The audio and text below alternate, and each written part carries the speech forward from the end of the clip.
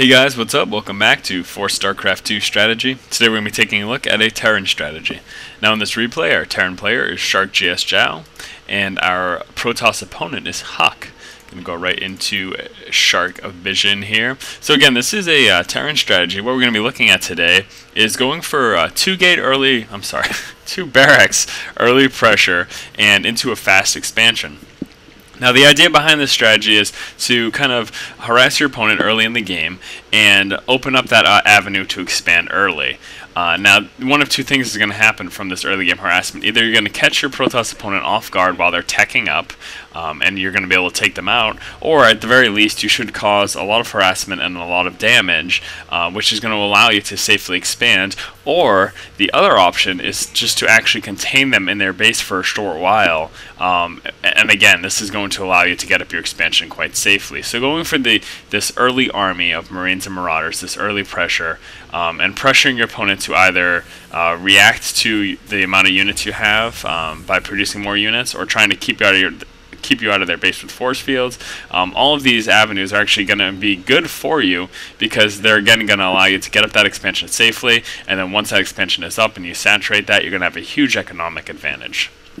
Starting things out, we're going with a pretty basic build order, that 10 supply depot followed by that 12 barracks. Shortly thereafter at 13 we're going for this refinery, attempting to deal with this probe harassment the best we can.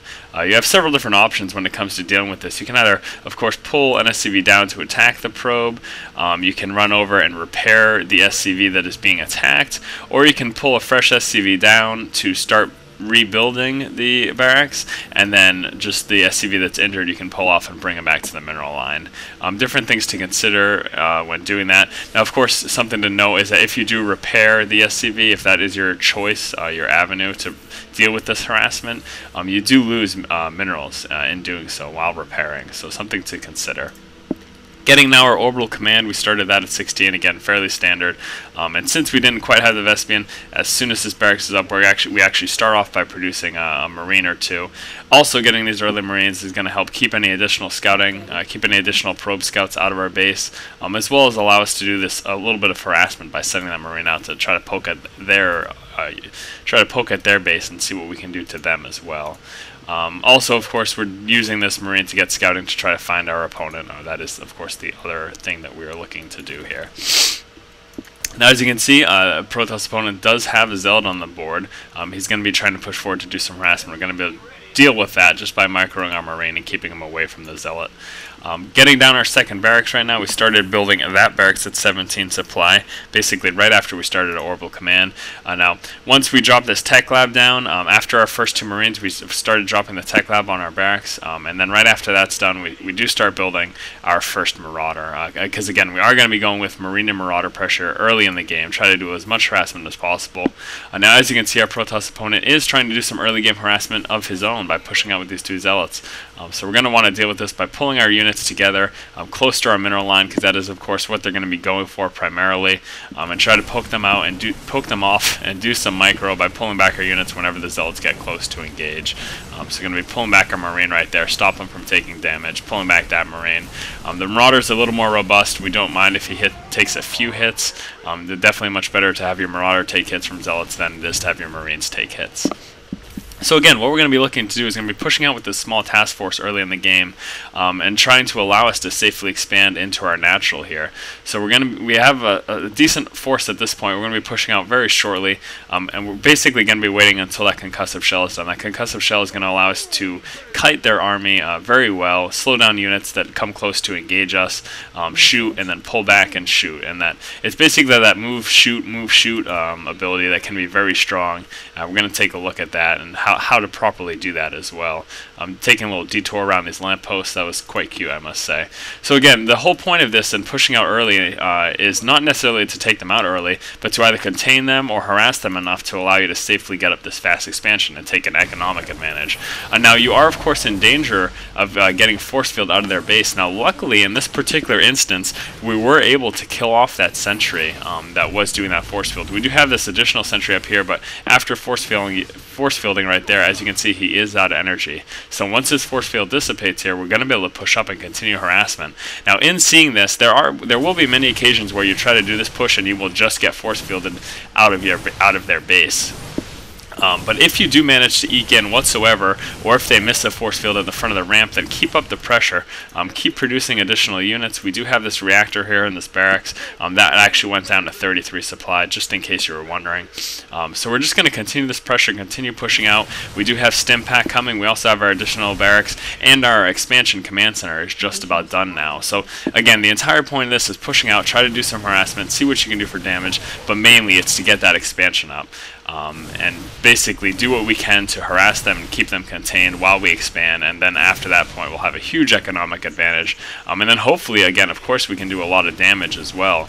Now this is going to work, a push like this is going to work primarily because a lot of Protoss players do try to tech up early and thusly neglect really early forces. Now, it's not that Huck in this particular game didn't have any forces to deal with this. Of course, he did have a few units, but primarily the problem was that he was going for this warp gate tech, and in doing so, a lot of time players will just, again, neglect really early forces. Now, pushing out with this timing push, this really early timing push, basically waiting up until that concussive shell research is done, can allow you to do a ton of damage here. Now, as you can see, we're just microing around the units, moving back and shooting. That's what I was talking about earlier. In fact, this entire engagement has basically been move-shoot, and with concussive shells, that can be very, very strong.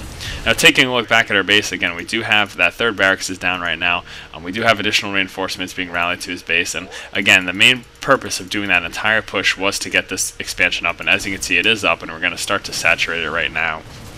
But keeping up the harassment, we have done a lot of damage to the Protoss opponent. There's no reason to pull back unless you think that they are at a huge advantage. But we've taken out so many probes and so much of his forces that it is just, at this point, too much for him to handle, and he does call a good game. Now, again, I will say that this push isn't necessarily, it's certainly not an all-in, but it isn't necessarily to take out your opponent early game. The main point is to contain them long enough to safely get up your expansion. And it just so happens in this game, especially being able to eke in and kill that first sentry very quickly, doing that allowed us to push in the rest of our forces and maintain this harassment constantly. And that, coupled with the fact that, like many Protoss players, Huck in this particular game was trying to tech up early. He got that fast, pretty quick robotics facility, and was going for that warp gate research. In turn, neglecting early forces because of spending his resources on things like this robotics facility. And he also, of course, got that early absorber to scout. Don't quite see it right here, but I know he has it at some point. So yeah, pushing out with this 2 barracks pressure going to allow you to do a lot of damage to your opponent if you can eke into their base, and it also going to allow you to get up this expansion for this great economic advantage. And again, don't count on taking out your opponent every time with this 2 barracks pressure, but if it so happens, then great, good for you.